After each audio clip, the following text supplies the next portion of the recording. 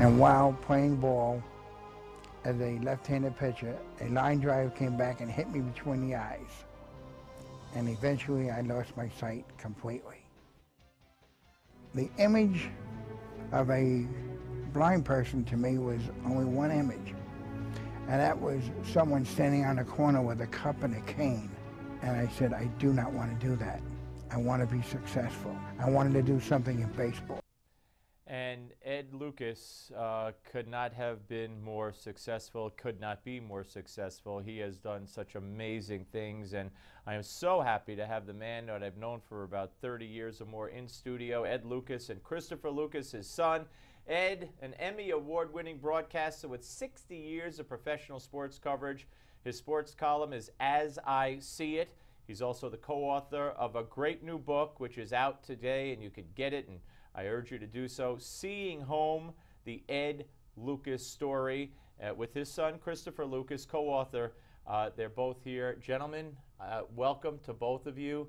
I remember you from the Art Rush Jr. days. I don't know how old you were when your dad brought you up to that show. We were all a lot younger then. But your dad looks the same. I know. I don't know how he does it. Ed, God bless you. Thanks for coming up. Congratulations on the book. Thank you very much, Steve. A pleasure being with you. I mean, this is such an amazing story. I mean, it's a baseball story, but it's your story. I mean, it transcends baseball. Anybody would want to read this book as an inspiration or just as a fascination. Talk about getting hit with that baseball and then losing your sight. At what exact age did you lose all sight? Age 12, the day Bobby Thompson hit the home run. I was watching it on TV with my father, and then I went out to play ball with my friends, and I was a left-handed pitcher. Took my glasses off because I always felt that I could see better without them, and I threw a pitch, the left-handed pitcher, and a line drive came back, boom, hit me between the eyes, and that was the last thing I ever saw. And how does a 12-year-old and a 15-year-old and an 18-year-old and a 20-year-old and a 30-year-old, how do you persevere? How do you start and how do you keep going? Well, I thought it was the end of the world. What can a blind person do?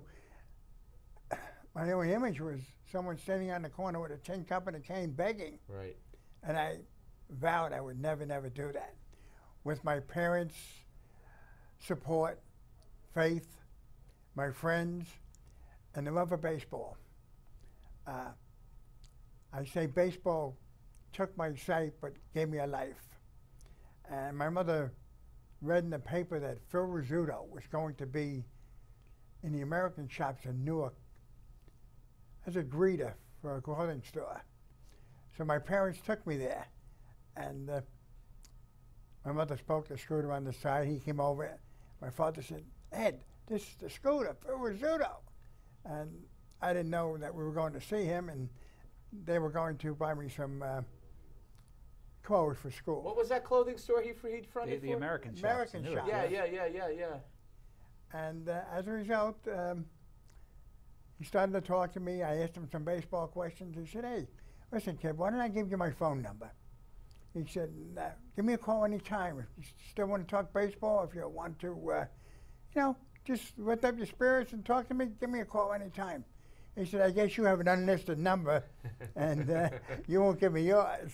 And of course, I gave him my number, and we were friends for 56 years. And Scooter was just an amazing man. Anybody, I grew up listening to him that had the pleasure of meeting him and sitting down and eating dinner with you and him and Bob Shepard at Yankee Stadium when I would cover the Yankees in the press room, which was like, I was a kid and it was a dream come true. I want to bring you into this as well, Christopher, when we come back, and I just want to talk about what it's like being the son of Ed Lucas. And Ed, I want you to also talk about how you got into the baseball aspect of it, the broadcasting and the journalistic part of it, and what you've done, your accomplishments over the years, which, by the way, are all documented in the book, The Ed Lucas Story.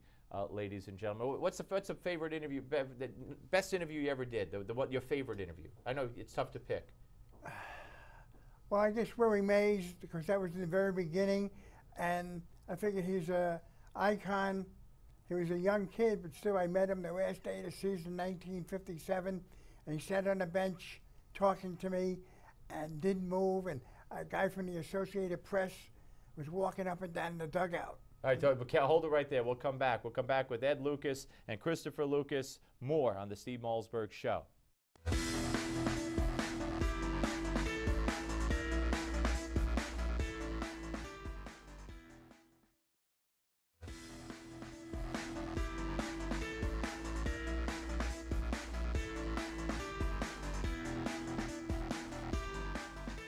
All right, folks, we're back with Ed Lucas and Christopher Lucas and the book Seeing Home, the Ed Lucas story.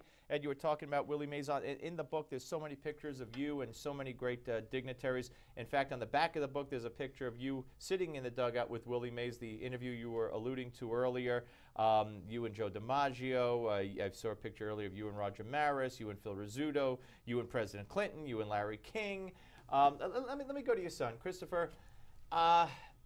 I mean, what's it like? I mean, there's got to be drawbacks and hardships of sorts growing up with a father who's visually impaired. Sure. But I guess he's such a special man and opening such special doors, not only for himself, but for you as well. Right. Well, it's sort of God took something away, but he gave us an incredible blessing with it as well, because not only for him to have perseverance, but it gave my brother and I a chance to see someone getting through any obstacle, anything. And that, you mentioned in your opening about the book is more than just baseball. It's an inspiration. It's so an inspiration. And I got to watch it firsthand growing. So there's nothing that can happen in my life where I go, oh, I can't get over that.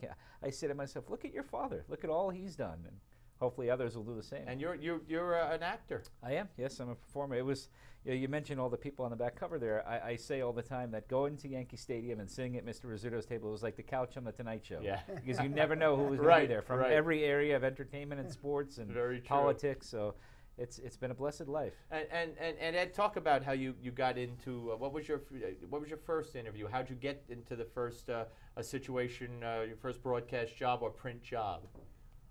Well, I was at WSRU at Seton Hall University, and I was doing radio shows for them. But Phil Rizzuto was my first interview, and then Mays was my real big interview, I guess. And I wanted to talk to Willie. He figured I would never get to see him again, and we became longtime friends.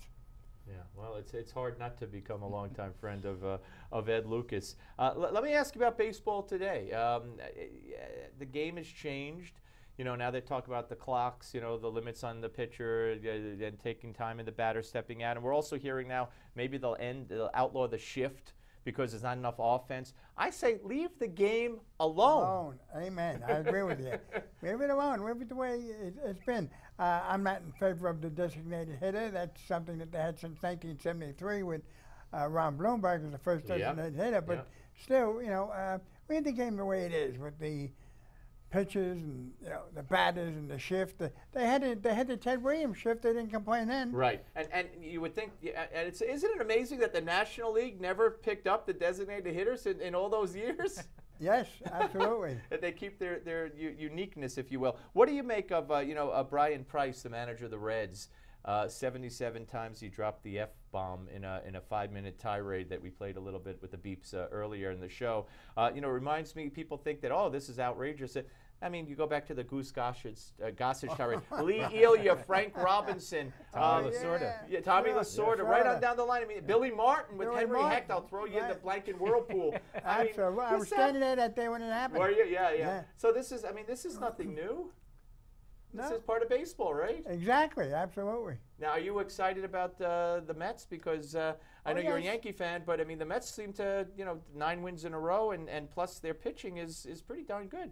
It's going back to the Tom Seaver days and Kuzman and Matlack. Yeah, Gentry, all those but guys. No, I'm happy for the Mets. I cover the Mets as well, and I think that it's good for baseball. And Derek Jeter. No Derek Jeter. It feels funny looking at the Yankees without a Jeter out there. Yes. He found a new career, though. Yes, he did. And this is Jeter Publishing, by the way. We're very lucky with that. Which takes us full circle all the way back. Listen, the book, Seeing Home, the Ed Lucas story. Folks, again, Father's Day is coming up. This is written by Ed and his son. There's a tie-in there. If you want to be inspired, if you want to read just a great story, a true story about a wonderful human being. What you see here is what you get. I've known him for 30 years. Get the book, Seeing Home. Ed, God bless you, sir. Thank you very much, Steve. And Thank great you to see you, Thanks for Christopher. having us Thank on. you very much. Folks, we're coming back with the Steve Malzberg Show, so don't you go away.